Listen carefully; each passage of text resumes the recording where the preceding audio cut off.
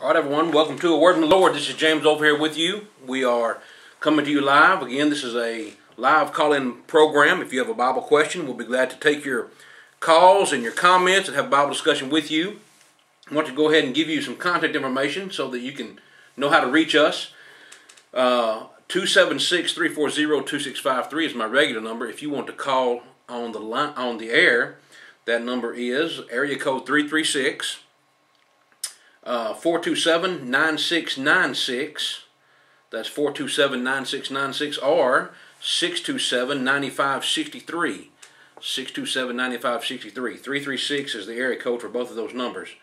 336-427-9696 or 627-9563. Wordfromthelord@gmail.com is how you can reach me by email, and we're going to be discussing a letter, a comment that was written to me. And so that's one way that you can have a Bible discussion with us. You may not want to call on the air. We wish you would, but if you don't want to, and you want to contact me by email or text or carrier pigeon, however you want to do it, we'll be glad to discuss your Bible questions or comments, and let's just see if we can have some unity on what the Bible is saying. Jesus said we could have unity in John 17:17, and that's really what we're all about, friends. This is brought to you by the Church of Christ that meets at 250 The Boulevard in Eden, North Carolina, and we meet at 9 a.m. for Bible study on Sundays and 10 a.m. for worship, and then we have Bible study at 7 p.m. on Thursday nights if you would like to join us there. And so this is how you can take advantage of the opportunities that we have to study the Bible with you. If you are looking for a group of people that are interested in studying the Bible, this is the place you need to be at the Church of Christ. And so we're always willing to do that very thing. You can have a Bible study with us. Just let us know that you are interested, and we'll get information out to you. If you'd like a free book, we have all of our literature is free. We have DVDs, we have printed literature, we have books that will be beneficial for your study. And so we hope that you will take advantage of that very thing. So give us a call, and we'll be glad to have a Bible study with you. Again, that that live number, before we get into our lesson today, that live number is area code 336-427-9696. That's 427-WMYN or 627-9563. 627-WLOE. Now, let's just go and get into our lesson tonight. This is going to be based upon a letter that someone sent to me as an email, and this is what the writer says. It says, "What confuses me is the scriptures that seem to suggest that being saved is eternal and can't be lost. A few of them are Ephesians 4:29, Ephesians 1:12, and Romans 8:37, Philippians 1:6. The writer goes on to say, "It almost seems wrong to suggest that Christ has the power to save, but not to keep one saved. It seems that this would mean that we possess more power than Christ. Please provide me scriptures where someone lost their salvation." Okay, friends, now this is a good question. And last week we had a caller called in and had a good question about giving. And so, there's all kinds of topics that we can be discussing. So, really we're talking about eternal security. Does the Bible teach that once saved, always saved is really what we're dealing with. Now, you may not have heard these verses before, but I can assure you that if you're in the Baptist church or in pretty much any denomination out there today, that you have been taught once saved, always saved. That you've been taught that you can't fall from grace, that you once you have been saved, or we got saved, as many people say, then you just can't lose your salvation. But listen to what this is a Baptist preacher. I'm going to play this clip from this Baptist preacher. Listen to what he says. This is Mr. Randy Linderman, and at the time he was preaching for the Druid Hills Baptist Church in Martinsville, and I can't remember what church he's with now. But he and I had an on-air discussion on television, and so that just shows that you can get your pastor, bishop, rabbi, or whatever to come on, and we'll be glad to discuss with them too. I mean, I have a chair sitting right across from me. If your preacher, your pastor, bishop, whoever it is, elder, wants to come on and have a Bible discussion, we can arrange that very thing. I mean, it'd be so simple. It won't cost you anything. It just costs your preacher the willingness to come on, which I'm going to tell you, friends, there's not many preachers in this area that will, because they realize that what they're teaching is not in the Bible. Now, you may not realize that they realize that, but they know it, and that's why they won't come on and have a Bible discussion. But you and I can, and I can assure you that what is going to be said is going to be right from the Bible. You will definitely get a word from the Lord. But listen to what this Baptist preacher says, having to deal with eternal security, and he's going to be talking about being sealed unto the day of redemption. And that's really where the springboard is going to be for this lesson this evening. So here's what he has to say. This is Randy Linderman from the Druid Hills Baptist Church. It would just simply be the church. Well, what about people like myself that believes that when you take a signet ring and you put a seal on it, and the Bible says you're sealed to the day of redemption once you accept Jesus Christ, then I know that if I were to come over to the Church of Christ and you don't believe in eternal security, then I don't have the same fellowship as you. Okay. I believe that the Bible teaches in eternal security. All right, so the Bible, he believes the Bible teaches eternal security. And just a little side note there, friend, did you notice that he said that the Baptist church is not in fellowship with the Church of Christ? And that's fine for him to say that. I would agree with that. And it's because we believe different things. Now, friends, the problem is not in believing in different things. The problem is not being willing to sit down and trying to have unity on those differences. Because if the Bible's right, somebody has to be wrong. We both may be wrong, but one thing is for sure, the Bible is not wrong. And so we can come to an understanding about what God wants for us to do. So he's saying that the Baptist Church and the Church of Christ is not in fellowship, and one of the reasons why is because they believe that you cannot lose your salvation. Eternal security is what he believes the Bible teaches. Well, friends, is that really what the Bible teaches? Let's go back to some verses that were used in the letter, and again one that Mr. Lindeman referenced. In Ephesians 4 and verse 29, and I encourage you, friends, if you're sitting there listening, you're in your living room, you're sitting on the couch, maybe you're in the front porch, maybe you're in your car.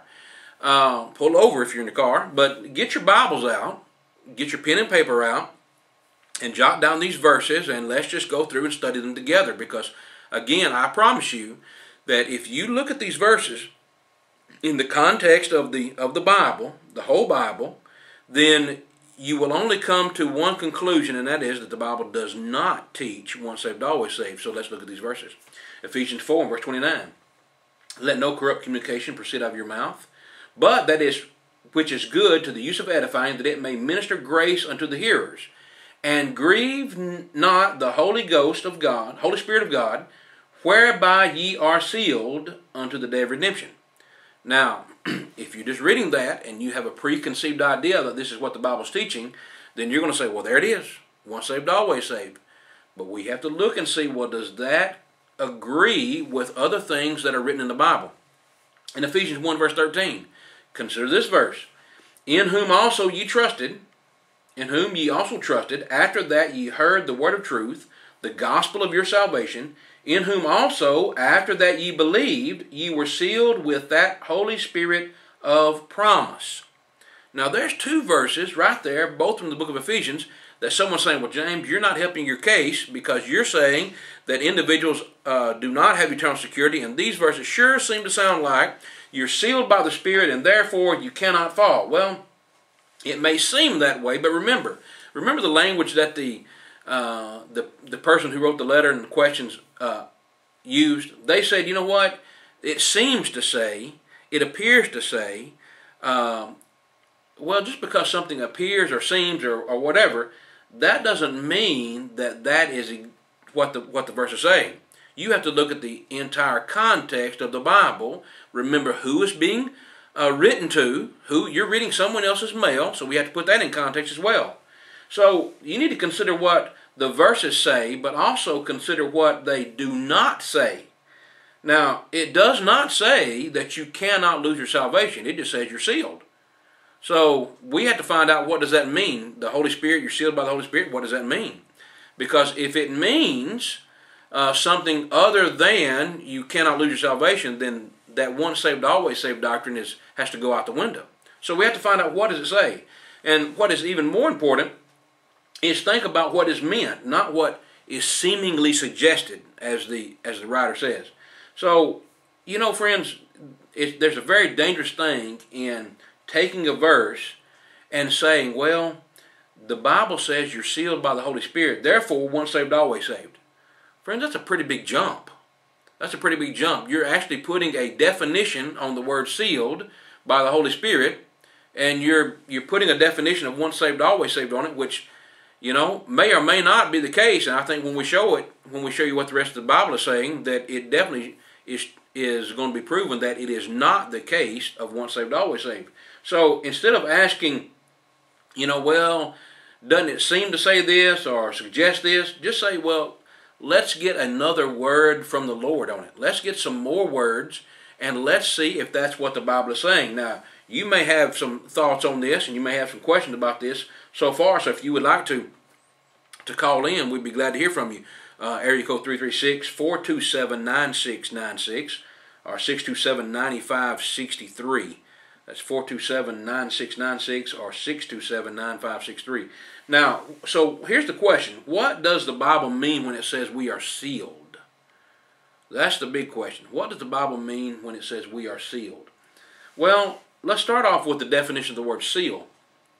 If someone says, well, that seal means that you're preserved or you're kept, you know, just like you seal a can of green beans or something, and that means that you never can fall. Well, that's not what the word actually means.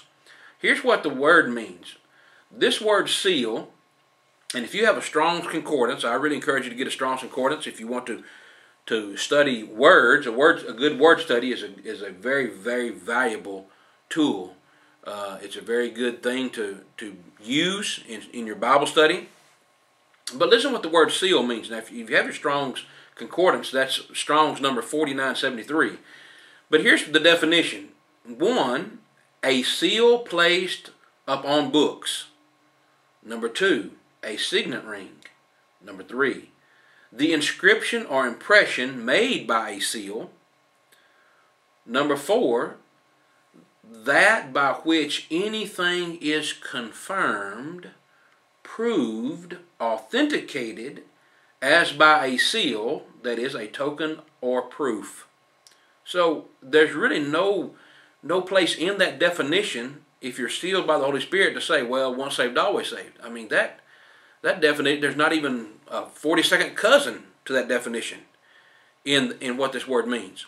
So this word is indicating that it's something that is confirmed or proved or authenticated as by a seal. Now, this word is used 41 times in the New Testament.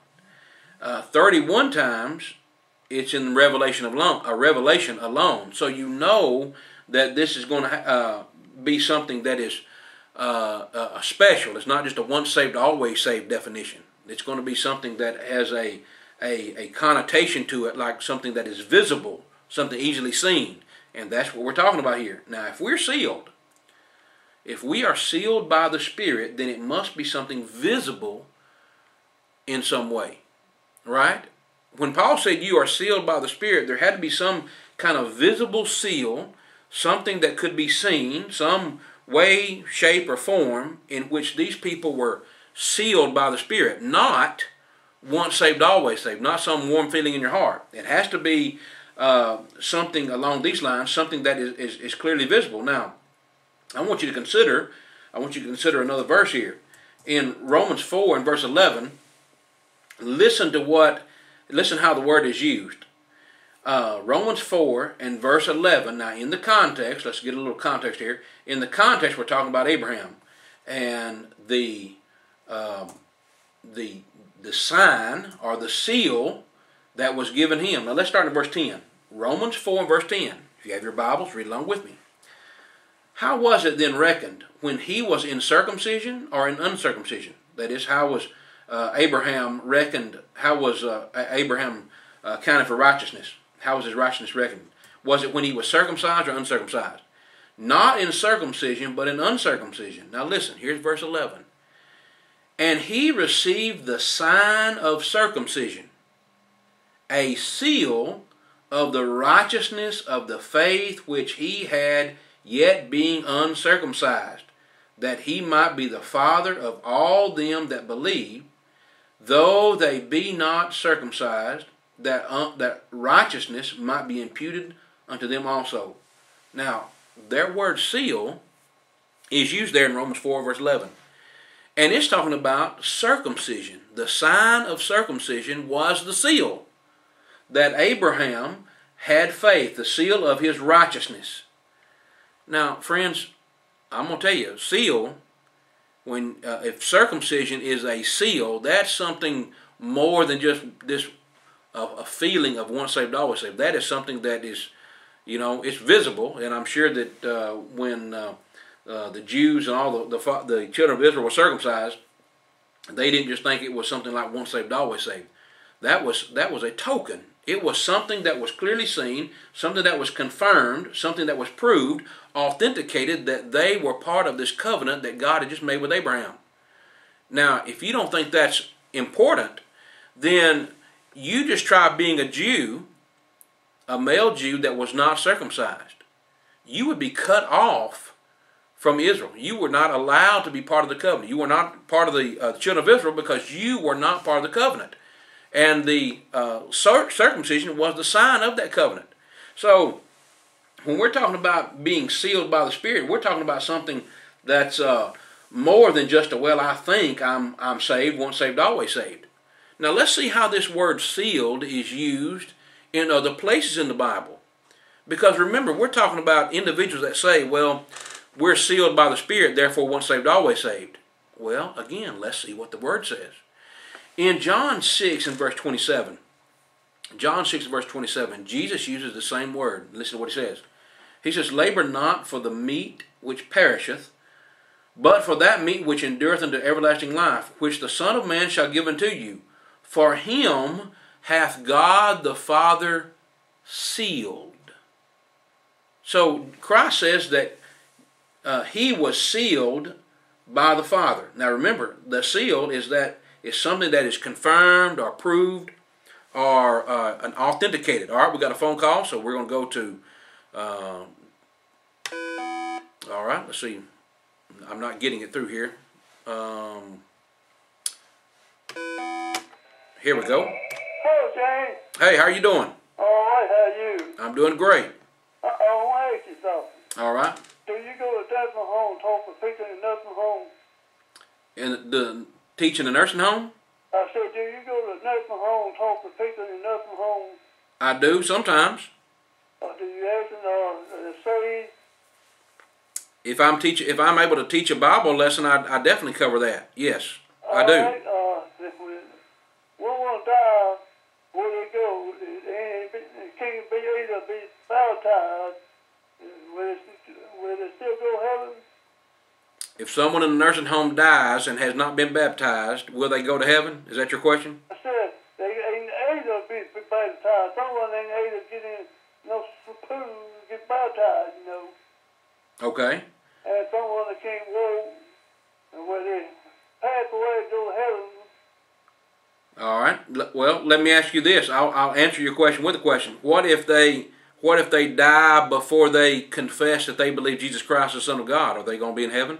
I said, well, they ain't going to be baptized. I'm asking you a question, though. I'm asking you a question. Yeah. What if they die before they confess that Jesus Christ is the Son of God? Because Jesus said, if you confess not that I'm He, you'll die in your sins. Or if you believe not that I'm He, you'll die in your sins. But you have to confess His name before men. Now, what if they die before they make the confession of their belief in Christ? Are they going to be saved? Well, they ain't get baptized. They still go to heaven. Even if they don't confess that Jesus Christ is the Son of God? They ain't baptized. I'm not talking about baptism. I'm talking about confessing that Jesus Christ is the Son of God. What if they die before they do that? Well, they already been born again, How do you, already saved. no, I'm talking about they haven't even confessed Jesus as the Son of God. What if they don't even believe that He's the Son of God? How do you know they don't believe in God? What if they say they're an atheist? And then they die. Now what are they going to do? Well, James, I'll tell you, buddy. Here's why I'm asking. You're saying, what if they can't be baptized? And I'm saying they have just as much opportunity to be baptized as they do to make a confession. No, wait a minute. Now, wait a minute now. I have waited in the bed all the time. No, listen. Get baptized. No, listen.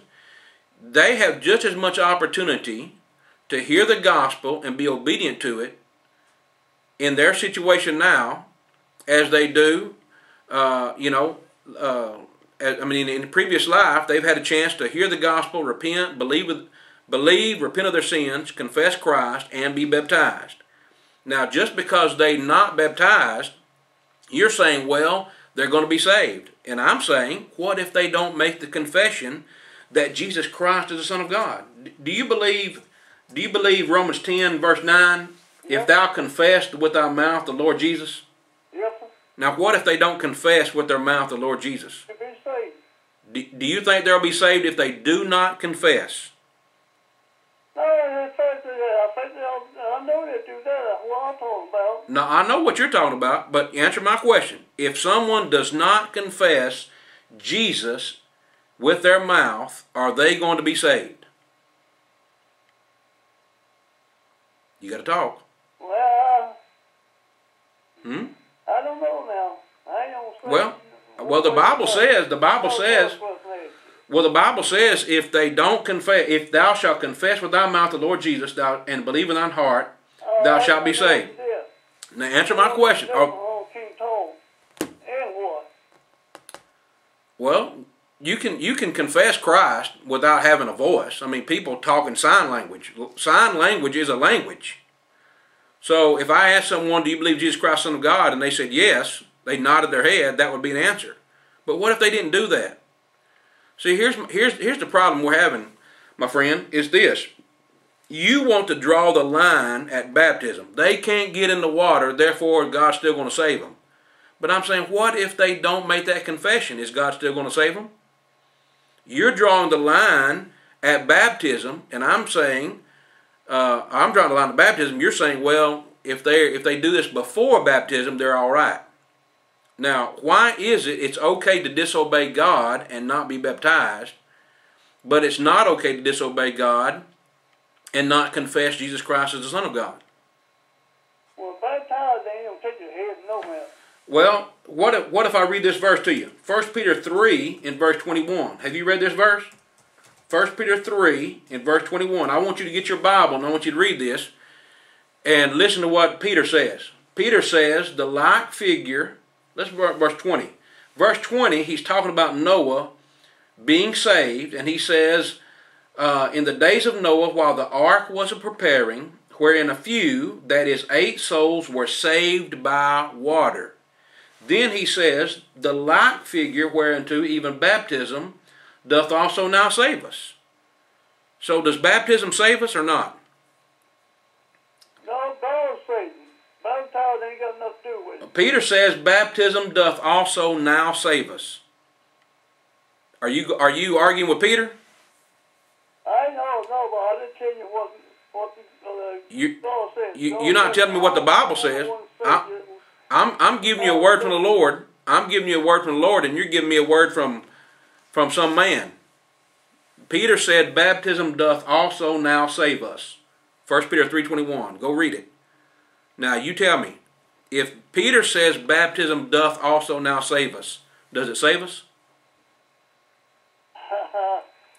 I don't know what you gave. You're not arguing with me, my friend. You're arguing with the Bible. Peter says baptism saves us, and you won't agree with Peter. Are you going to disagree with him or agree with him? Yeah, I ain't gonna disagree with Peter and nobody. Well, Peter says baptism saves us. Now, That's right. Baptized don't save nobody. God the only one saves people. all right, so you're arguing with Peter again. You're arguing with Peter, right? Somebody get you another King James Bible. I'm reading the King James Bible. I've got it right in front of me. Or get you another. Everyone I read says the same thing. Why don't you get you another one? King James, King James 3. I've got a King James Bible. I've got one in front of me on my computer, and I got one of them in front of me on my desk that I'm reading out of. Now, I saw, God said, baptizing don't save you. you're arguing with Peter again, aren't you? You're arguing with Peter. Will you argue with Jesus? I told you, God said, I'm the only one take you to heaven. No All right, one now listen. take you no heaven. All right, now listen. Let me read you one more verse. Jesus says in Mark 16:16. Now I had a lady read this on TV Thursday night. She read it, and she came to the right conclusion. I'm going to see if you will come to the right conclusion. Jesus said, "He that believeth and is baptized shall be saved." Now, Mark 16:16. He that believeth and is baptized shall be saved. Now, where is salvation? Is it before baptism or is it after baptism? James, God said you fetch in your mouth and be saved. God will save you. No water ain't got nothing to do with it. Is that all you have to do is confess with your mouth? Yep. That's all? I thought, Do you have to repent? when you read in your Bible, said what God said about faith in your mouth and you be saved. All right, I'm reading that. I'm going to read that again. Let's go back to Romans. Now, folks, if you're at home and you're sitting on your couch and you're following along with us, Romans 10, verse 9 is where we're going. Now, let's read this together. If thou shalt confess with thy mouth the Lord Jesus, and shalt believe in thine heart that God hath raised him from the dead, thou shalt be saved. For with the heart man believeth unto righteousness, and with the mouth confession is made unto salvation. Now, let me ask you a question. I talked to you before. What's your name? Jimmy? Jimmy? Okay. Oh, Jimmy. I talked to you last time. I know. All right. I just want to get a name so we can talk like we're friends. Right. All right. So, Jimmy, now, if thou shalt confess with thy mouth and believe with thine heart. Now, tell me something. Did you hear anything about repent in that verse? I don't want to say. You don't want to say it? You want me to read it again? No, you don't have to read the scripture. If thou shalt confess with thy mouth the Lord Jesus, and thou shalt believe in thine heart that God hath raised him from the dead, thou shalt be saved. Now, Oh, no, James. God said you faith in your mouth. what? I'll save you. All right, but I'm saying, All your sins.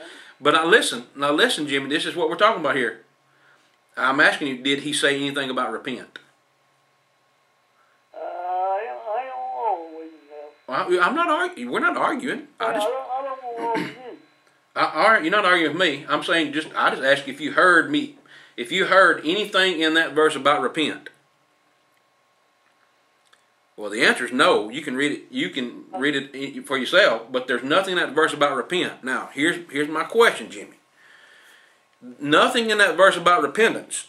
So, does a person have to repent in order to be saved?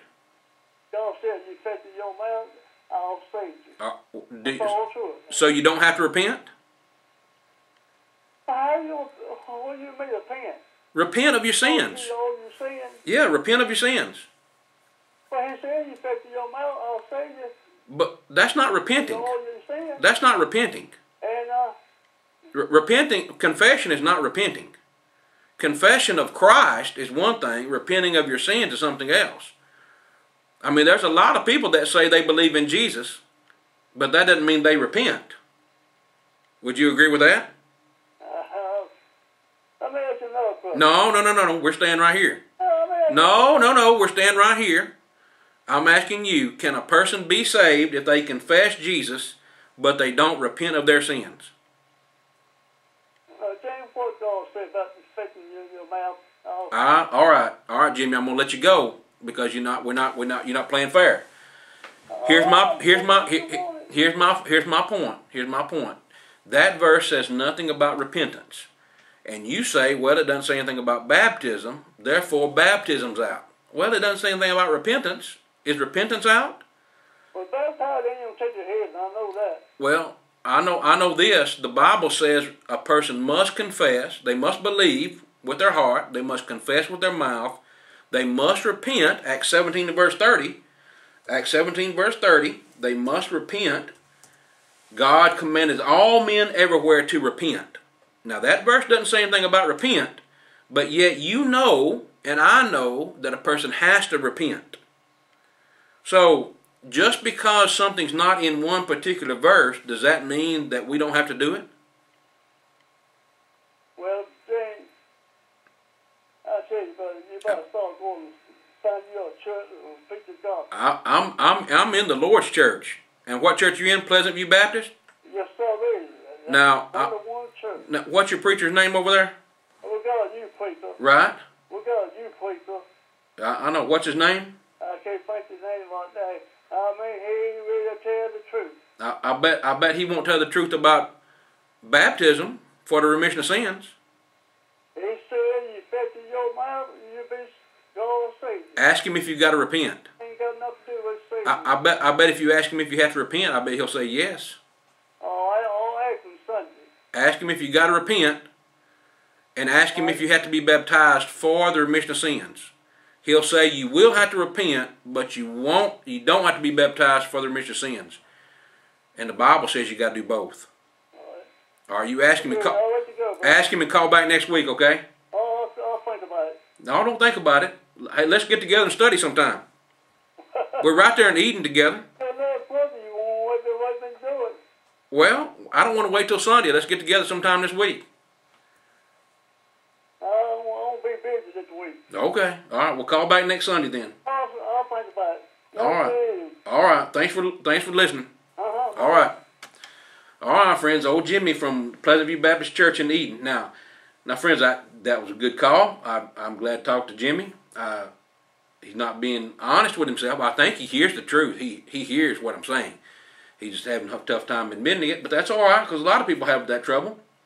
But friends, we're just putting out the Bible, putting out the Word here, and you know if somebody's going to argue with it, they're just going to argue with the Bible. Now, we kind of got off track there. That's fine. That was a good discussion. But friends, you have to know this: just because something is said in one verse, that doesn't mean that that's the only thing that God says on the matter. Now let me give you something to think about along those lines. For example, a lot of people want to go to John, the book of John, to talk about salvation, and they're talking about how, well, John 3:16, whatever. Believe, believe, believe. But friends, you know the word repent is not even in the book of John. It's not even in the book of John. So if you just read the book of John, you'll never hear that you have to repent. But you and I both know we have to repent. We all know we have to repent. So how do we come to the conclusion that we have to repent? Well, we go to another verse. There's something else written. It is written again. And so that's how we're dealing with this. Let's find out where it's written again. And that sheds more light on the subject. Okay? All right. Thanks for the call, Jimmy. Now, let's get back to sealed by the Spirit. Now, Jesus said that God had sealed him. John 6:27. We read that. Now, if you want to call in, let me say this. If you want to call in, pick up where Jimmy left off, that's fine. Phone number is 336. That's area code, 336-427-9696. That's 427-9696. Or 627-9563. That's 627-WLOE. All right. Now, so how was it that God sealed the Son? Well, let's find another verse in John 1, verse 16. Let's start reading in John chapter 1. Get your Bibles out. John chapter 1, verse 26. John 1:26. John, this is John the baptizer. John answered them, saying, I baptize with water, but there standeth one among you whom ye know not. He it is who coming after me is preferred before me, whose shoe latchet I am not worthy to unloose. These things were done in Bethabara, beyond Jordan, where John was baptizing. The next day John seeth Jesus coming unto him, and saith, Behold the Lamb of God, which taketh away the sin of the world. This is he of whom I said, After me cometh a man which is preferred before me, for he was before me. And I knew him not, but that he should be made manifest to Israel. Therefore am I come baptizing with water. And John bare record, saying, I saw the Spirit descending from heaven like a dove, and it abode on him. And I knew him not, but that he that sent me to baptize with water, and that's the Father, The same said unto me, so this is what God told John the Baptizer, upon whom thou shalt see the Spirit descending and remaining on him, the same is he which baptizeth with the Holy Ghost, and I saw and bear record that this is the Son of God. Now, how did John know? What was the seal? What was the signifying thing that showed John that Jesus was the Son of God? Well, the Holy Spirit descending upon him and remaining upon him. And that's how John knew. See, it was something visible. Now listen, in Acts 10 and verse 38, here's this word again. Acts 10 verse 38, God anointed Jesus of Nazareth with the Holy Ghost and with power, who went about doing good and healing all that were oppressed of the devil, for God was with him. Now think about that.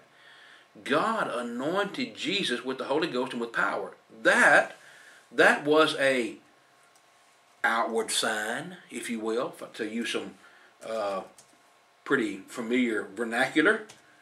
Now listen, if Jesus had to be sealed with a visible sign in order for John to know who he is, then that is a different kind of seal, or that's different than what our denominational friends say about once saved, always saved. All right? Where's the seal of your once saved, always saved? Well, there's no seal there. But a seal is something outward. It's visible, something seen. Now Jesus said in Luke 4:18, the Spirit of the Lord is upon me, because he hath anointed me to preach the gospel to the poor.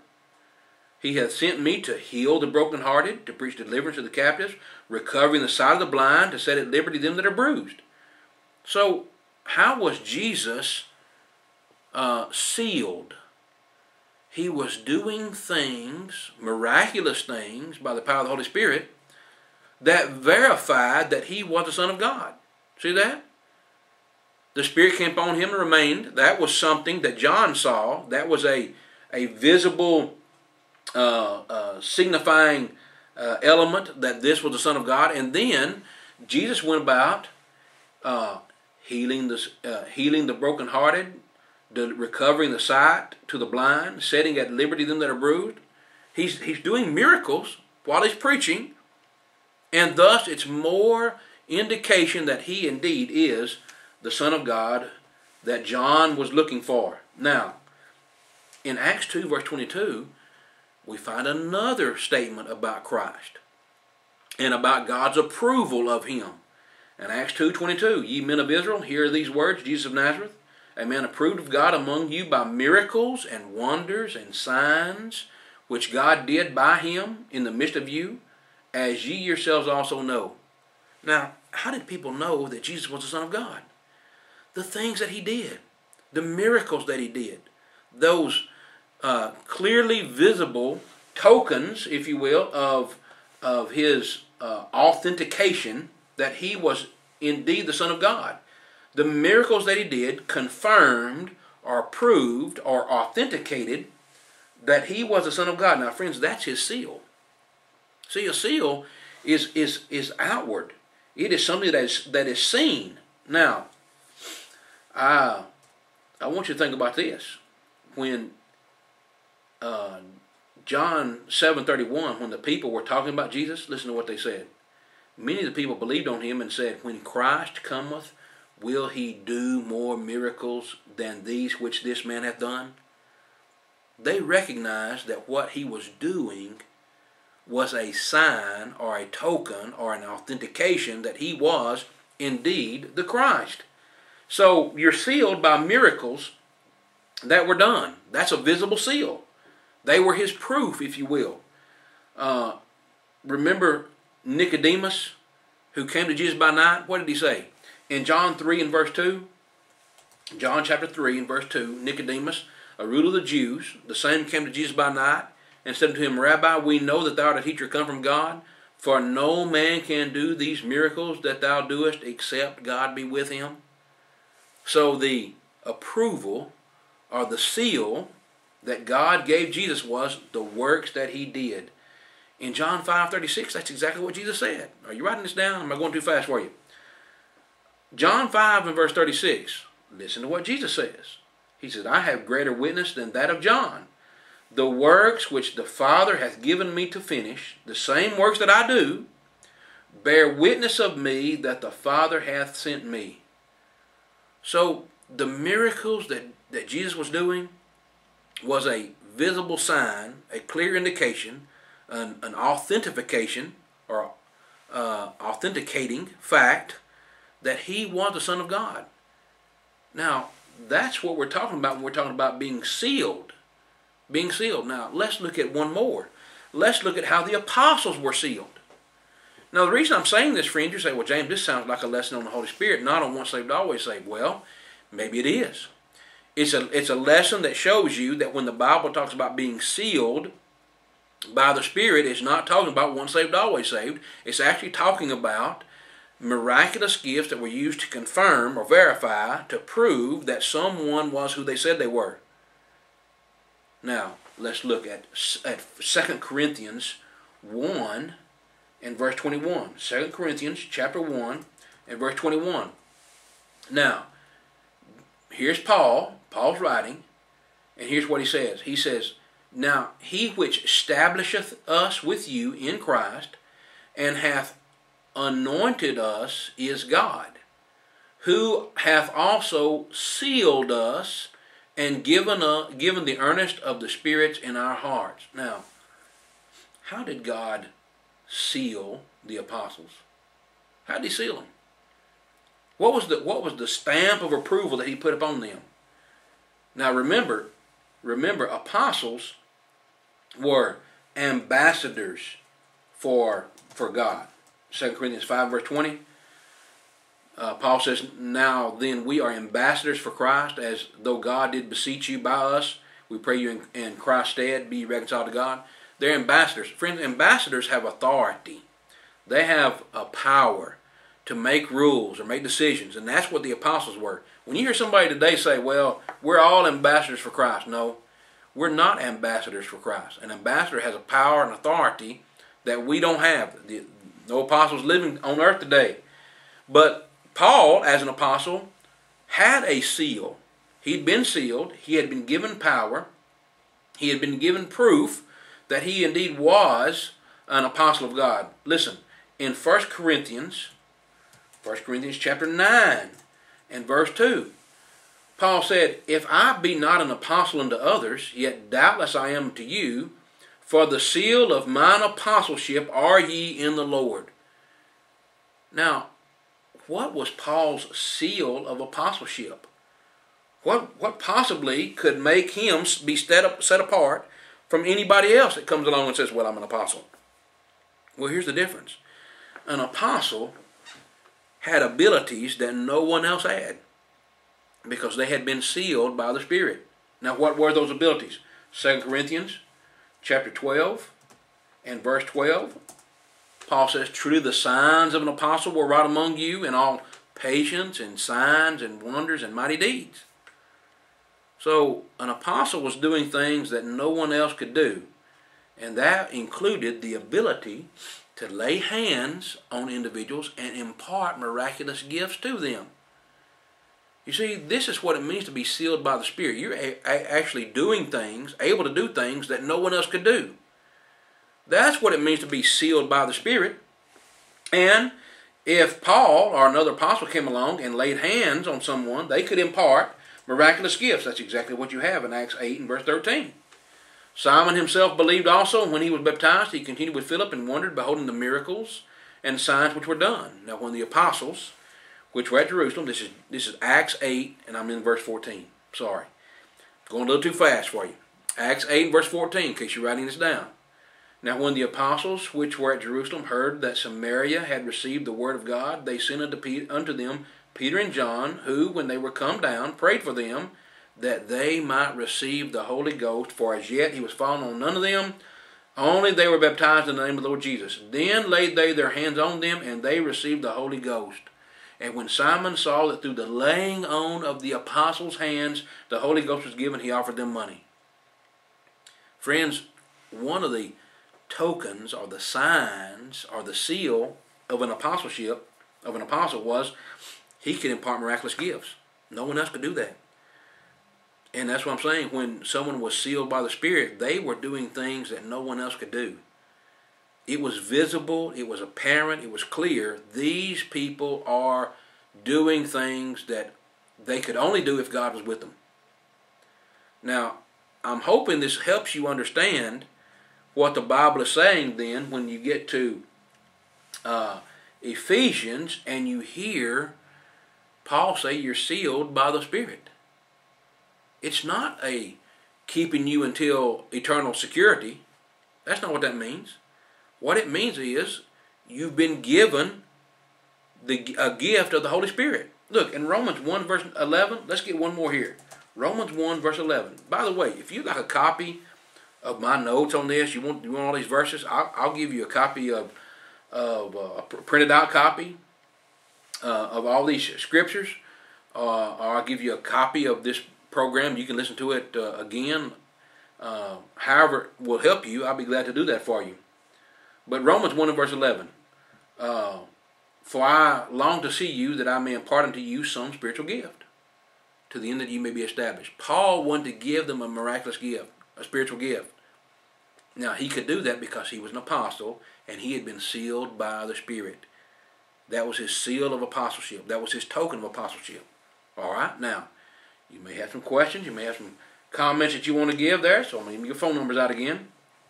Area code 336-427-9696. That's 427-9696 or 627-9563. 627-9563. Okay, so if Paul could give these miraculous gifts, the fact that he could do that was his seal of apostleship. It was his seal of God. Then what does that mean then when you get to Ephesians 1 and verse 13, and then you hear Paul say, to the Ephesians, in whom ye also trusted, after that ye had heard the word of the truth, the gospel of your salvation, in whom also, after that ye believed, ye were sealed with that Holy Spirit of promise. Now, if they were obedient to the gospel and they believed, it wasn't some, some mystical element that preserves them for eternity. But after they had believed, that is, after they obeyed the gospel, they were actually given miraculous gifts. Now, how do I know that? Because look at Acts 19. See, friends, this is one thing that you have to do. When you're reading letters like Ephesians and Corinthians and Galatians and Philippians and Thessalonians, you need to realize that all of these churches had their beginning in the book of Acts. And so you need to realize that when you're reading these books, these letters, you're reading somebody else's mail. You're reading letters that were written to people that had already obeyed the gospel. So the thing to do when you're reading Ephesians 1:13 and you read that Paul had sealed them with the Holy Spirit, or they had been sealed with the Holy Spirit, maybe you should go back to Acts chapter 19 and find out what happened when the Ephesians believed. In Acts 19, the Bible says it came to pass that while Apollos was at Corinth, Paul, having passed through the upper coasts, came to Ephesus, and finding certain disciples, he said unto them, Have ye received the Holy Ghost since ye believed? And they said unto him, We have not so much as heard whether there be any Holy Ghost. And he said unto them, Unto what then were you baptized? And they said, Unto John's baptism. Then said Paul, John verily baptized with the baptism of repentance, saying unto the people that they should believe on him which should come after him, that is, on Christ Jesus. And when they heard this, they were baptized in the name of the Lord Jesus. Now, what's the next verse say? Right to this point, what we have is we have them believing and now being baptized, just like the Great Commission said, He that believeth and is baptized shall be saved. This is where we have the Ephesians. They have heard, they've believed, and they've been baptized for the remission of sins. Now, look what happens. And when Paul laid his hands upon them, the Holy Ghost came on them, and they spake with tongues and prophesied. So, the seal that they had been given was through the laying on of the Apostle Paul's hands. That was the seal. The visible seal was them being able to do miracles. Them speaking in tongues and prophesying. That could only have happened if an apostle who had been sealed by the Spirit laid hands on them and imparted these spiritual or miraculous gifts. That's what we're dealing with. See this? See how easy it is when you put the Bible together the way it's supposed to, when you put verse with verse, let the Bible be its own best commentary, and you let the Bible explain verses, friends, it's so clear. Ephesians 1 verse 13, when Paul said you're sealed by the Holy Spirit, he wasn't saying, well, yeah, you once saved, always saved. No, he was talking about miraculous gifts that he had imparted unto them through the laying on of his hands. Now, that's what we're dealing with. See? So when someone says once saved, always saved, it just shows that they're coming to this verse with a preconceived idea about what it means. They're coming with a preconceived idea about, well, here's a man-made doctrine that we have to support, so let's find a verse that sounds like that. Let's find a verse that sounds something like what I believe, and let's go with that. Friends, that's not what that verse teaches. And just a simple, basic Bible study helps show that. Now, it wouldn't take long for you to do a word study and look at the word seal, and you would come up to the same conclusion. It doesn't fit the definition of once saved, always saved. But it will fit the definition of miracles being done to confirm a message, or miracles being done to confirm a messenger was speaking for God, or miracles that were imparted upon believers in order to establish them in the faith. So you have to realize the purpose of miracles too. In the first century, the New Testament had not been written. They were in the process of writing it. So they didn't have the book of Romans. That's why Paul said, and we read this earlier, in Romans 1 verse 11, he said, I long to see you that I may impart unto you some spiritual gift to the end that ye may be established. Well, why would they need to be established? Because they didn't have all the word. They didn't have all of the writings. They didn't have all the revealed will of God that could build them up and edify them. Now, the word of grace is what edifies people. Acts 20 verse 32. When Paul left, he said, I commend you to God and to the word of his grace, which is able to build you up and give you an inheritance among all them that are sanctified. That's Acts 20 verse 32. But they didn't have all that was written at certain points in time. So they needed miraculous gifts. They needed these gifts of prophecy and gifts of wisdom and discerning of spirits and ways, gifts of interpretation and gifts of tongues that they could use to reveal God's will. See that? Miracles were always used to confirm the word. And in this case, it was used to confirm messengers that the people were speaking for God or on God's behalf. And so that's the seal. That's the token. Let's read the definition again. That's the thing that confirmed or proved or authenticated that they were for God. So in that sense, the miracles were the seals. Just like Christ was sealed by God by the miracles that he did, just like Paul was sealed by God by the miracles that he did and performed and was able to impart these gifts to other people, that's how they were sealed. So friends, don't think that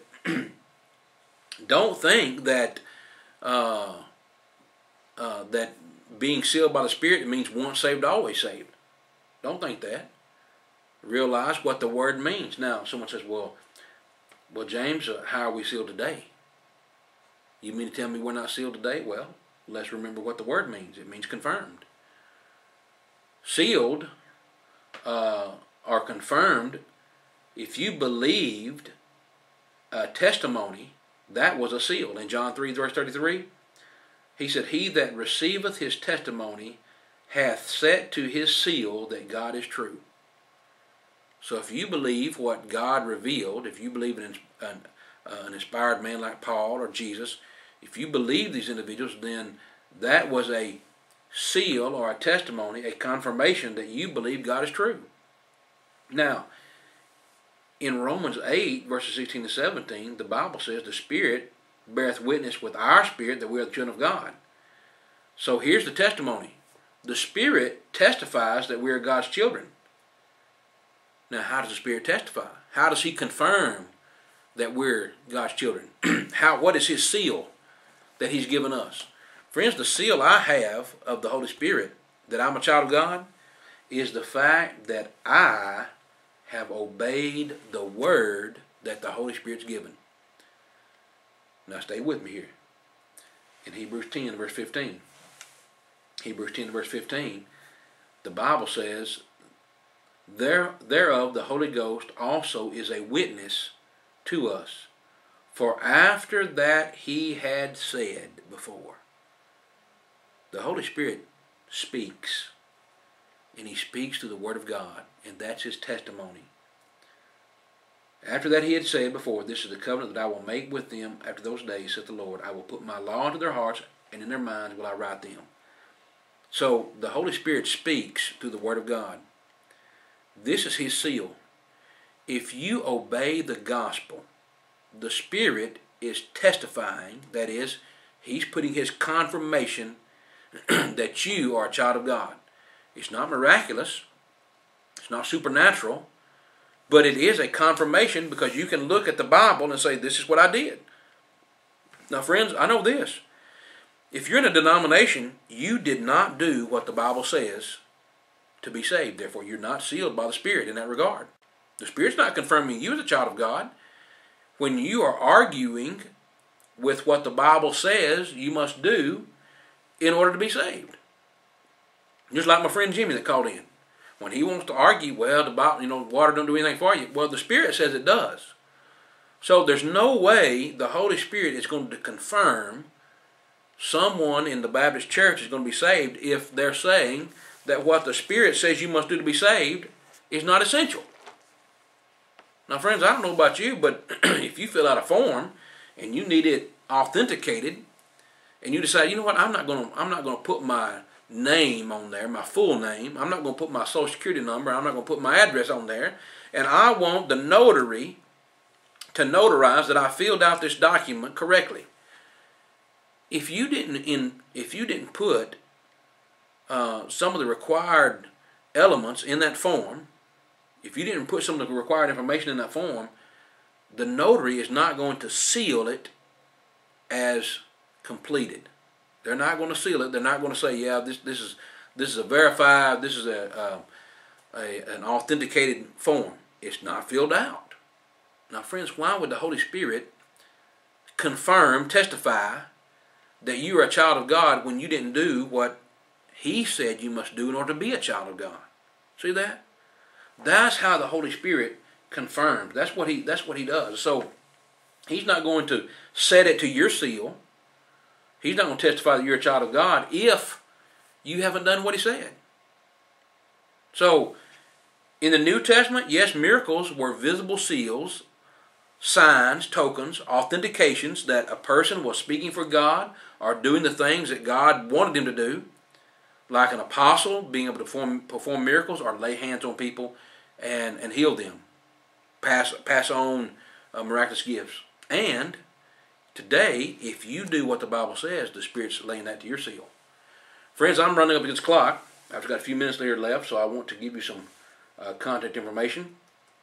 And I want to say I appreciate the call, and I hope that my friend Jimmy will call back and tell everybody else to listen to. I hope his preacher will call in. I don't think he will, but it would be nice to get a preacher on. But you can reach me at awordfromthelord@gmail.com. awordfromthelord@gmail.com. 276-340-2653 is how you can reach me. 276-340-2653. Remember, friends, the Church of Christ is bringing you this program. We meet at 250 The Boulevard in Eden, North Carolina. We meet at 9 a.m. for Bible study on Sunday morning, 10 a.m. for worship. Thursday night, 7 p.m. for Bible study. And it's question and answer. You can ask questions. You can have some dialogue. We'll be glad to study with you. We want to be your friend. We want to show you how much we care about you, and that's why we're doing this program. We never ask for money. We want you to know that we want to study with you and do all that we can to help you. And so if we can, please contact me, 276-340-2653, and that's awordfromthelord@gmail.com. I've got about 30 seconds left, so I want to say I appreciate you listening. I appreciate the calls. Tell your friends and your family that we're on the radio here on our Rockingham County Radio, and Sundays at 5 p.m. And we hope to see you next week. So again, this is James Oldfield with a word from the Lord, and we hope that you will come visit with us. And until next week, always make sure that what you're getting is a word from the Lord. Have a good evening.